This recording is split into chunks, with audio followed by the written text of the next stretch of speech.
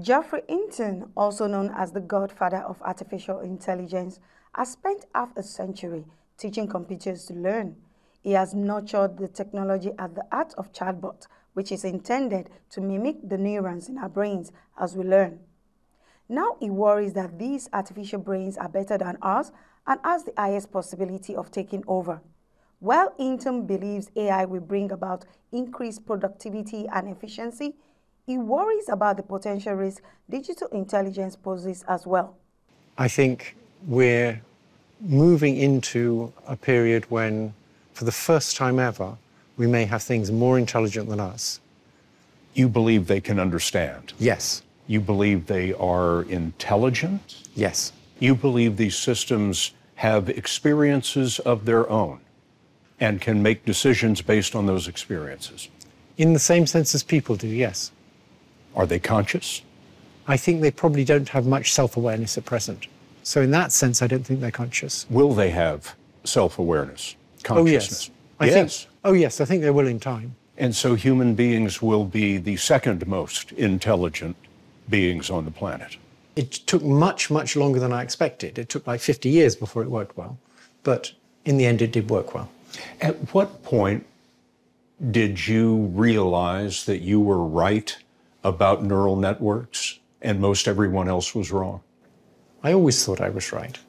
You think these AI systems are better at learning than the human mind?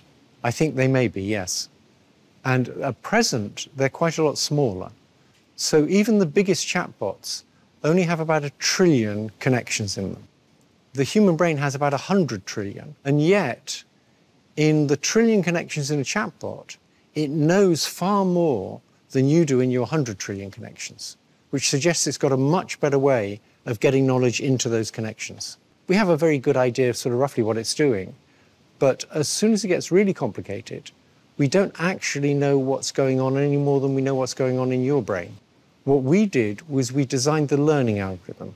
That's a bit like designing the principle of evolution. But when this learning algorithm then interacts with data, it produces complicated neural networks that are good at doing things, but we don't really understand exactly how they do those things.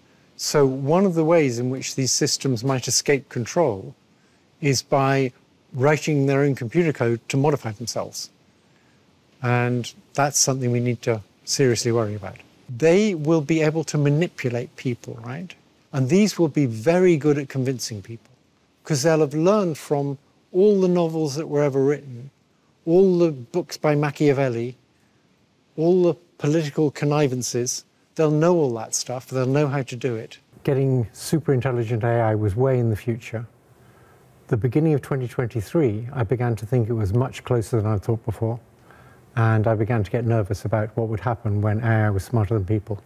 For more on well-researched and balanced stories, events and interviews across business, tech innovation and lifestyle, please like, share and subscribe to this channel, www.youtube.com/digivationnetwork.